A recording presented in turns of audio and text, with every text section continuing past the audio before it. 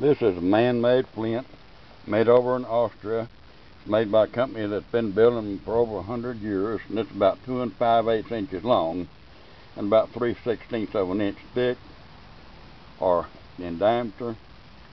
Now it throws sparks like no flint you ever saw in your whole life. Just use a hacksaw blade. Watch this right here. See those sparks? Now, you use magnesium to start a fire. Just scrape a little bit of magnesium off there.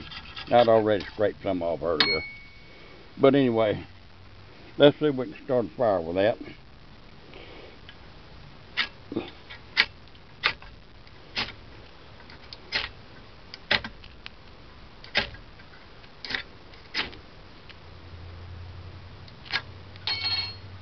Alright. That's a cotton ball, and I just put some Vaseline on it so I can have a fire that will last until I can get some kindling on it. Anyway, you can carry cotton balls in one of these film canisters. It'll stay dry and it doesn't weigh anything. You can put it in your backpack.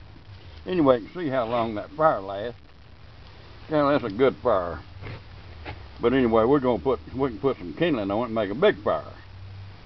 But you can always have a fire if you have one of those flints and a little bit of magnesium.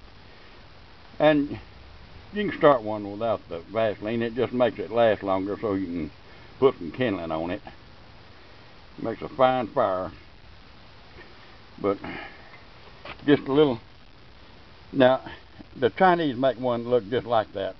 And I haven't been able to do any good with the Chinese ones, but this is made over in Austria. Like I say, they've been building for over 100 years over there. And this is a good one. It'll really throw sparks. Sometimes you get one that'll throw sparks out 6 or 8 foot. That one didn't throw it that far, but it threw it plenty far to get that fire started. But just a little bit of magnesium. That's a piece of magnesium right there. And by the way, the magnesium I sell is made in good old USA. But yeah, that fire lasts a long time now. I sell these flints with a satisfaction guarantee. If you ever buy any and you don't like them for any reason, you send them back. I'll refund your money, no problem.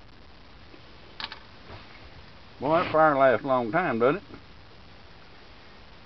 You get a big fire going by now.